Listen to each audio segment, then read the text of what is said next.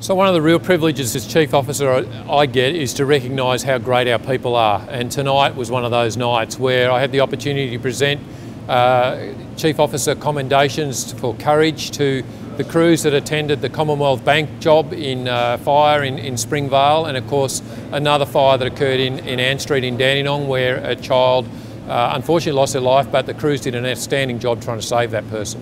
Leading firefighter Frone.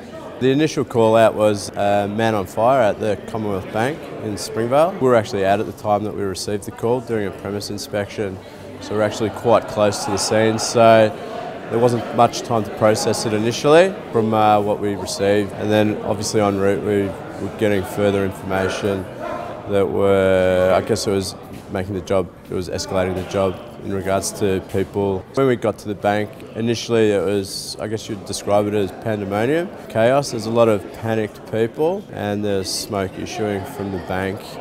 I guess initially from our point of view, our priority was rescue straight away. We knew that there was people inside from what was happening out the front, and that was relayed by the incident controller, Senior Station Officer Jones, that we needed to get in there ASAP and start trying to perform some rescues. There's people in here, we've got to get these people out, and the more we went through and searched the bank, the more people that we located in there, I guess the gravity of it was just increasing as we went, and it was really sort of hitting home that it was quite significant what was actually transpiring there. And then there's the added, I guess, the guy that actually lit this fire, where was he? So that was going through my mind as well. And I had a chat to the other guy that was in there with me in BA that, potentially he's still in here. We need to be aware of that. Yeah, well, like I said to some of the guys, we're doing our job, that's all we're doing.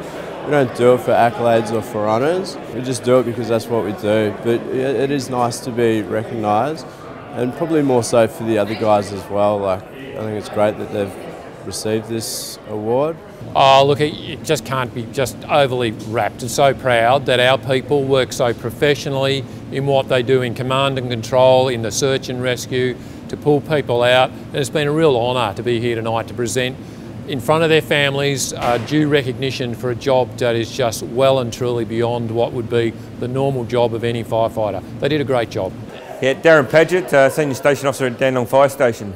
Yeah, look, I had a call about 8:10, grand final day, Ann Street in Dandenong. We reported house fire just after change of shift. So going down, we had numerous calls received. We could obviously, where it was, going to location, a bit of smoke showing. So we knew it was a fairly going fire. Based on that, we had Hallam coming with us, arrived on scene to find a two-storey house. The top of the back of the house was totally involved. A heavy smoke log coming out the front of one of the doors, and we were confronted with the parents of a child, family member, and badly burnt, both of them badly burnt, but the mum was really burnt hands, burnt face, screaming. The child was inside up in the top bedroom where all the smoke was coming from. So obviously confronted with that, the parents trying to get back in to try and save get in there, do a bit. So we tasked the crews, and back then we only had a manning of 3, so Pumpy, myself and the firey, so he grabbed the ladder and pretty much on his shoulder and threw it upstairs, and by then the second Dandenong pumper had arrived and crews had gone up and gone in with the Hallam guys to do initial search. We had pump issues, water issues, so they came along and did our search, and unfortunately the child wasn't in that room, but in the back room. But in the meantime, like crews all in there, the guys went well and above what our normal firefighting role is. They went in and inside upstory, conducting a search trying to find the kid, and unfortunately it had a bad outcome. We were confronted with all the pressures. We were confronted with the parents, obviously the pressures, the neighbours, was in a block of units. But the guys, as I said, went above, in through the window without a hose at that stage. Nothing was going to do their search. They had zero visibility. It's not about receiving the award, it's being, I think the biggest thing that we get out of this is the recognition for going and above and doing our job.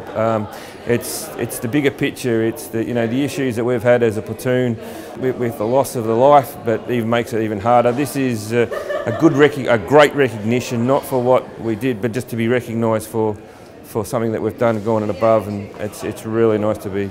As for a platoon, individually, it's a really something to be very proud of, and I'm very proud to receive it and to have been nominated for it.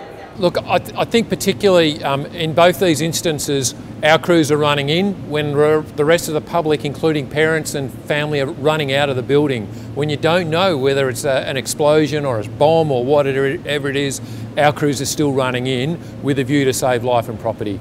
That's really special, and they did a great job in what they did, and you can't help but be proud to be a chief of people like that.